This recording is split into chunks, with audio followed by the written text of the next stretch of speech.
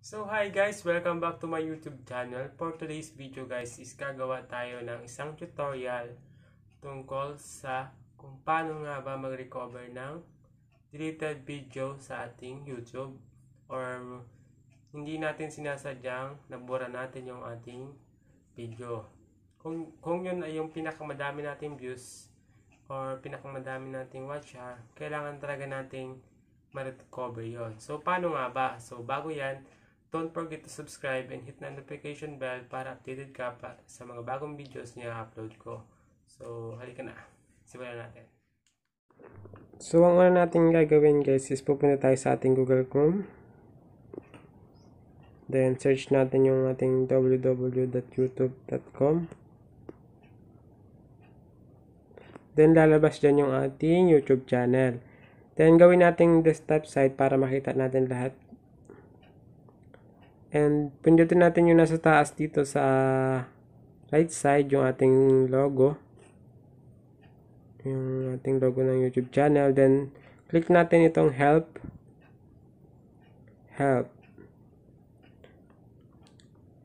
Then ganyan ang lalabas guys. So search natin yung ating dahil hindi pa ako monetize. And yung video na i-search ko ay madaming views and doon ko nakuha yung madaming watch hour. So, kailangan kong i-recover yun para ma-monetize ako.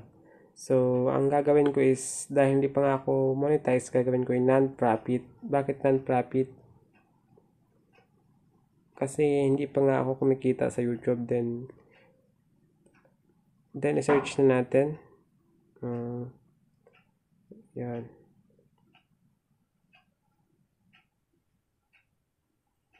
So, may nakalagay dito na YouTube non-profit overview. Pindutin lang natin yon. Yan. Then, dito sa baba, may nakalagay dito dedicate technical support. Then, pindutin natin. Then, kung may makikita kayo itong contact us sa baba, yan. Itong maliit na to. Pindutin lang po natin yan. Then, ito pa yung lalabas. Meron dyang nakalagay na contact us na. Contact us, pindutin natin. Yan. So, ganyan ang lalabas guys sa ating pag nalagay na natin yung contact us, pag napindot natin. Then, ilalagay natin dito yung ating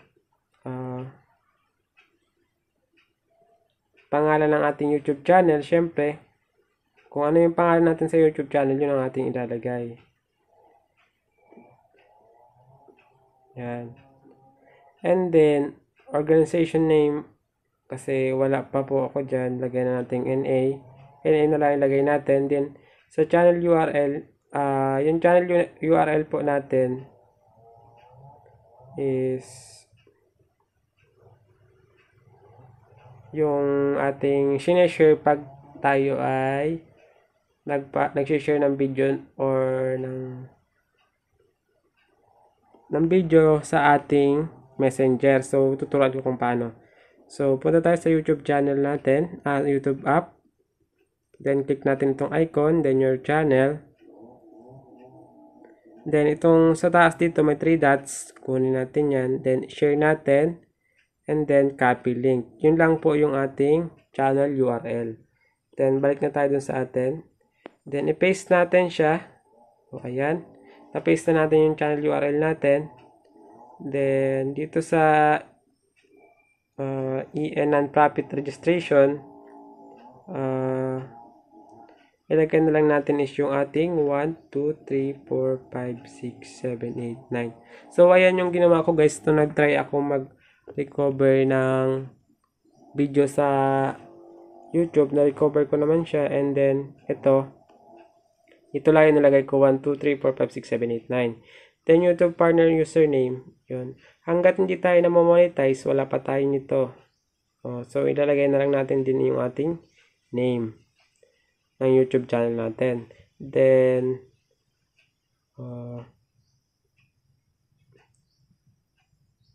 dito naman sa nakalagay dito, if this issue affect particular video, specify the video here. Ang nakalagay, please enter the 11-digit video ID only. Your video ID is the character following. So, ayun guys. So, kung kayo ay nag-share sa YouTube, sa Facebook or sa Messenger ng inyong mga video, kada upload nyo, and kung ito ay nabura or nabura sa ating YouTube channel na hindi natin sinasadya, pwede pa natin ito ma-recover pamamagitan ng ating Messenger kasi nandun po yung ating hinahanap na 11-digit video ID. So, papakita ko sa inyo kung ano yung 11-digit video ID. So, balik tayo dito and then punta tayo dito sa ating YouTube channel. Kunwari ito po yung Chucky Jelly ko. Kuha tayo, i-share natin siya sa Messenger. And then, share ko siya sa aking sarili. Send natin. And then, punta tayo sa Messenger natin. So, ayun guys.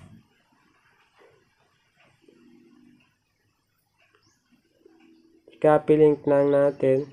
Then, i-paste natin. So, ang sabi dito,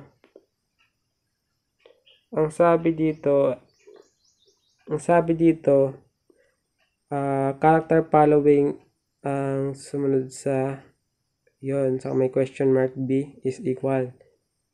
Yun po yung kukunin natin, yung 11-digit pagkatapos nung B is equal. So, ito siya. Meaning to say, 1, 2, 3, 4, 5, 6, 7, 8, 9, 10. 1, 2, 3, 4, 5, 6, 7, 8, 9, 10.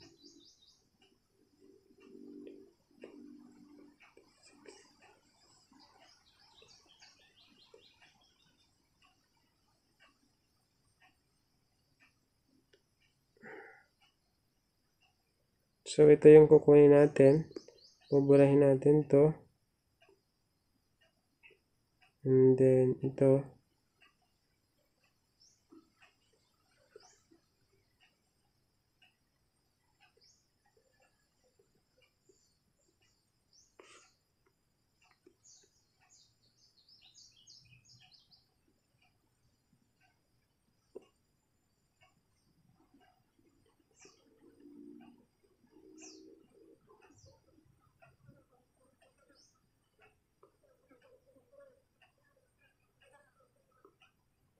So, yan. Ika-copy natin siya.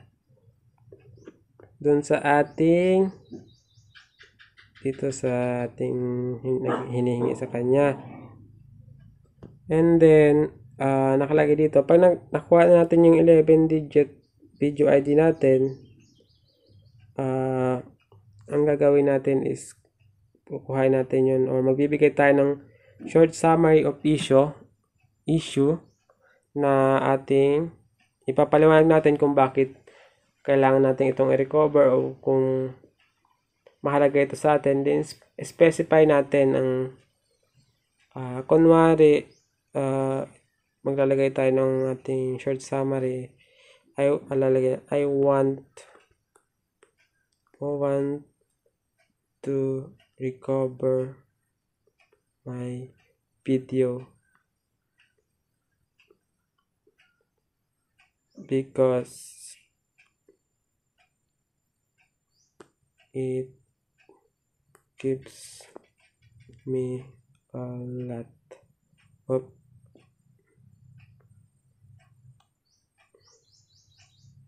basta yan guys, kayo na lang po magbigay ng mga summary nyo kung bakit nyo gustong i-recover yon. Then mag-attach na rin kayo ng file para mas maganda or picture nung inyong video na screenshot nyo sa inyong share. Then i-highlight nyo po yung inyong short summary. And then pwede po nating i-submit siya. Pindutin nyo lang itong submit. And then ma-recover na po natin siya within 24 hours. Mag-i-email po sa inyo yung ating YouTube. And then pagkatapos nun is may pipilapan po kayo doon and pagka-fill up nyo, isasubmit nyo ulit yun. And another thing na gagawin nyo is iintayin nyo pang mag-email bago mabalik po sa inyo yung ating video. So, hopefully nagustuhan nyo guys. Yun lang po ang ating tutorial natin for today.